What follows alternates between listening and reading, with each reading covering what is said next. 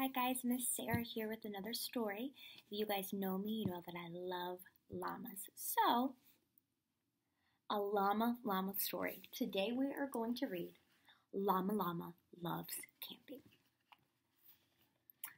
I'm excited to go camping tomorrow, Llama Llama tells his friends.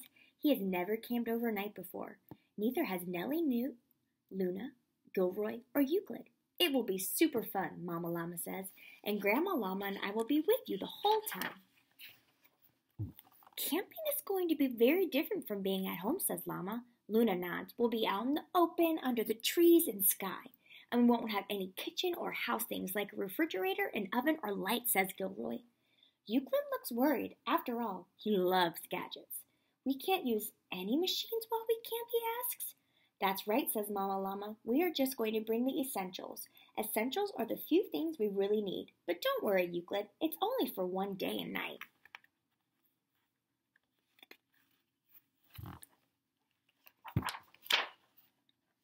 The next day is warm and sunny as the campers arrive at the campground. Welcome to our overnight adventure in the woods, says Grandma Llama. Llama Llama and his friends cheer loudly. Everyone has one bag, except for Euclid. He's carrying two. Don't worry, he explains. I only brought the essentials.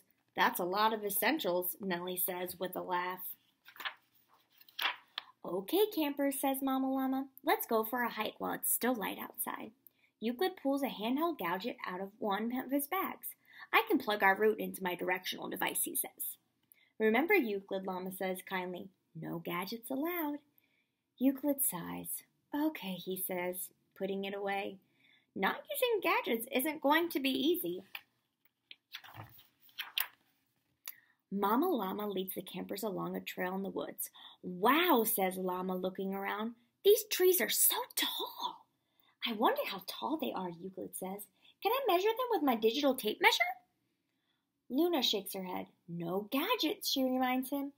Oh yeah, Euclid says. When the group gets farther into the woods, Mama Llama asks the campers to stop for a moment. Let's listen to the sounds of nature, she says. What do you hear? Llama pauses. I hear a bird chirping, he says. I hear leaves rustling, says Luna. I hear a tree creaking, says Gilroy. Nellie points to a bee. I hear him buzzing, she says. I hear all that too, says Euclid. And I hear water flowing in the distance. The sounds in the woods are very different from the sounds at home, says Luna. Yes, says Nellie. Those are machine sounds. Beep, ring, ring, wee-oo, wee-oo. She laughs at her imitations of a siren. Euclid pulls a tape recorder and a camera from his bag. I want to make a recording to remember the sounds, he explains. Mama Llama smiles at Euclid. For this trip, let's just listen hard to remember everything, she says. I forgot, said Euclid. This no gadget thing is tougher than I thought. After their hike, Llama and his friends help Mama Llama and Gramps set up camp. Instead of a house, they have a tent. Instead of a refrigerator, they have a cooler with ice. And instead of an oven, they have a roaring campfire. It takes some work to camp out, says Mama Llama, but it helps you appreciate the nice things you have at home a little more. Later, the campers eat a delicious dinner around the fire. And now it's time for dessert, says Grandma Llama, handing out sticks. Do we just eat these? Asks Gilroy. No, says Gram, laughing. You eat these marshmallows after we roast them in the fire. As the sun sets, everyone roasts marshmallows over the fire. They taste delicious. Even better than a dessert you make at home. It's getting pretty dark out, says Nellie. It is, says Euclid. But it's pretty nice roasting marshmallows in nature, he adds, with no gadgets.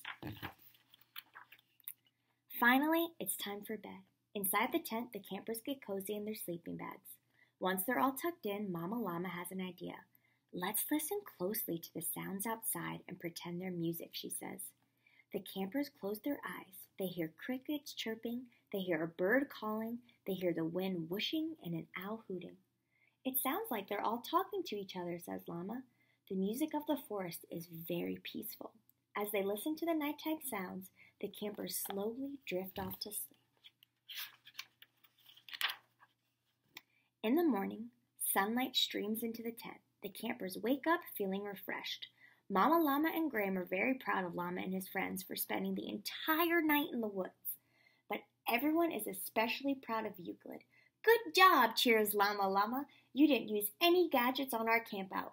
Thank you, Euclid says. It was a fun challenge. I like the woods. The other campers agree.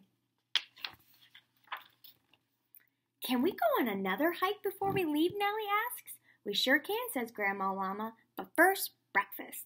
We can use my electric waffle maker, says Euclid. Oh wait, he adds, that's kind of a gadget, isn't it? He's made it this far without using machines. He isn't going to stop now. So that was Llama Llama Goes Camping. I hope you guys enjoy and that you're having an awesome Friday.